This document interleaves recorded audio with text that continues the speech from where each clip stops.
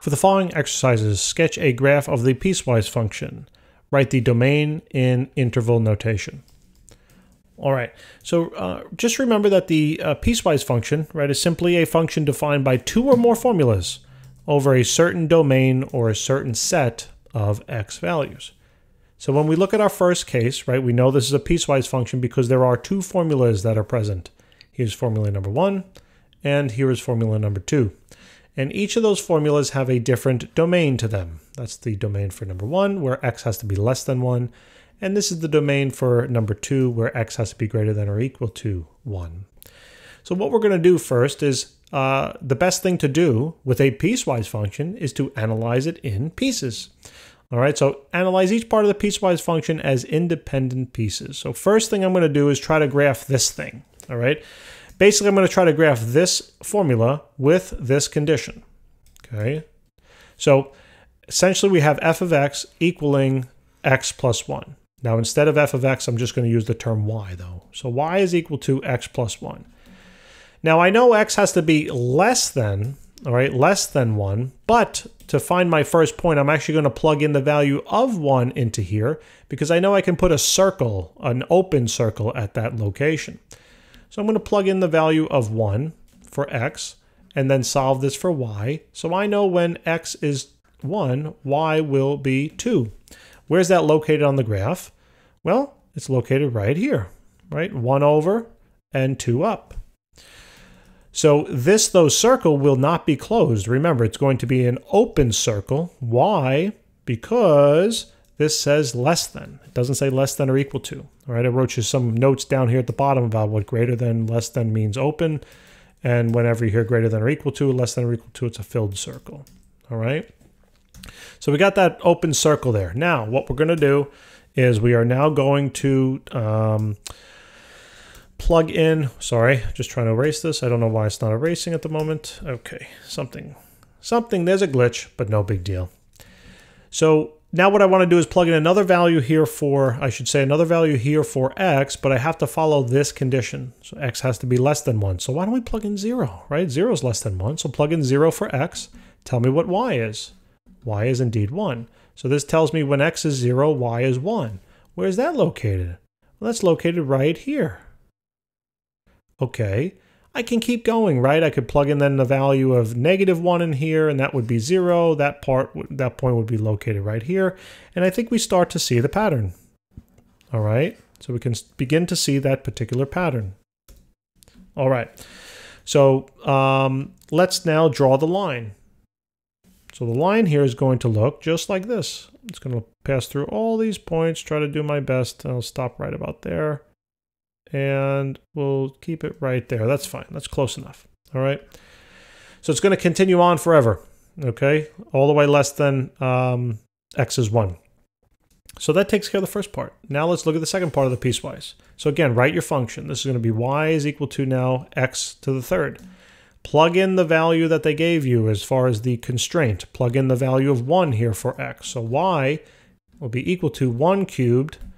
And that is going to be 1. So when x is 1, y is 1. Where's that located? It's located right at this point, right here. Now, is it a filled circle? Of course it is. Of course it's filled. Why? Because it told us greater than or equal to. All right, told us this part in black down here. We're going to use a filled circle. Okay, easy enough.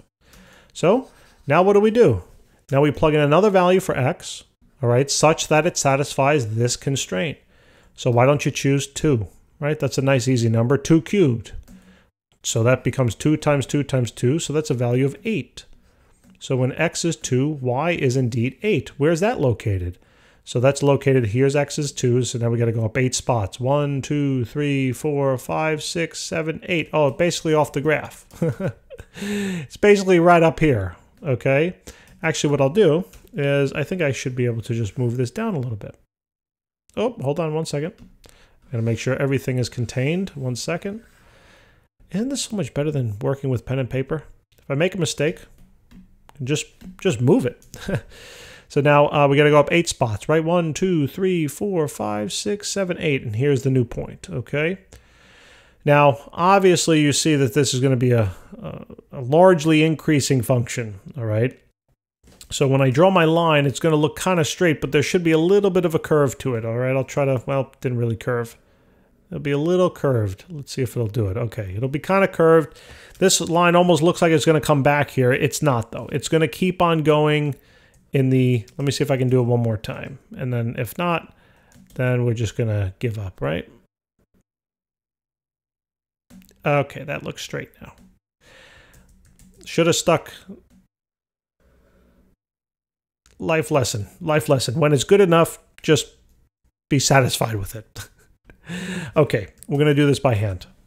All right, so it's going to just go up just like this and whatever. Now it's going to continue on forever, and it's always going to keep moving in the positive x direction. Okay, it doesn't look like that based on the graph because the graph is kind of, you know, small. I mean, the domain of this thing is huge, but you have to imagine what it would do as x becomes larger. So now if I want to write the domain, all right, in interval notation, I realize that this thing will go all the way out to negative infinity, all right, in the x direction. So that's fine. And I also know that this thing will go eventually all the way out to positive infinity in the x direction. The only thing I got to watch out for is this point in the middle. But as long as for when x is 1, I have to make sure one of these two is filled. As long as one of them is filled, we're good. Okay? Actually, if they're both filled, that's a problem, right? Could they both be filled? Here's a question. Could they both be filled? Meaning if this was filled too.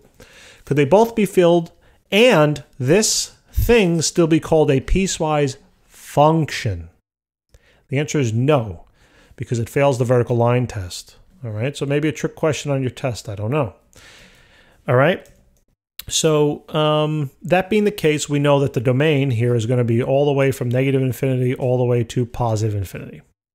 So that takes care of that. Second one, let's see if we can run through this one. All right. So here's the first equation with its constraint. So we say that y, hold on, let me get the right color. So we have here that y will be equal to absolute value of x. All right. For such that x is going to be less than 2. So remember, the first thing is we actually plug in the value of 2 just to find the location of the open circle because it's a less than sign. So this is going to be equal to absolute value of 2. And what does that become? Obviously just 2, right?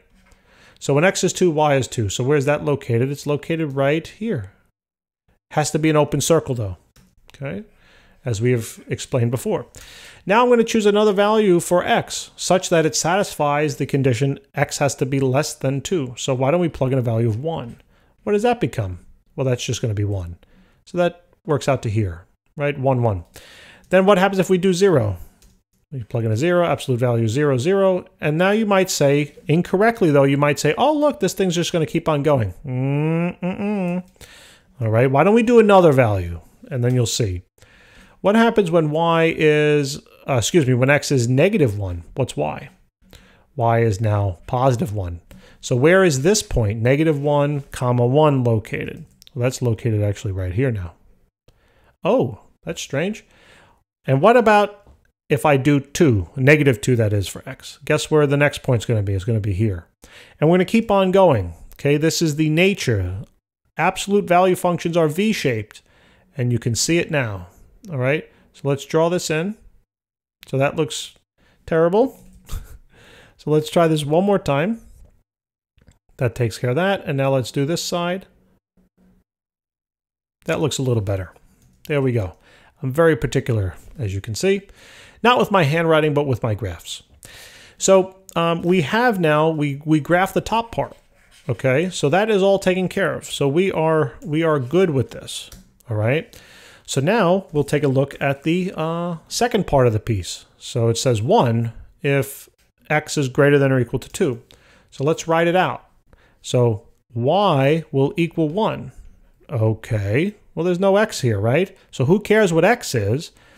It's not going to influence the value of y.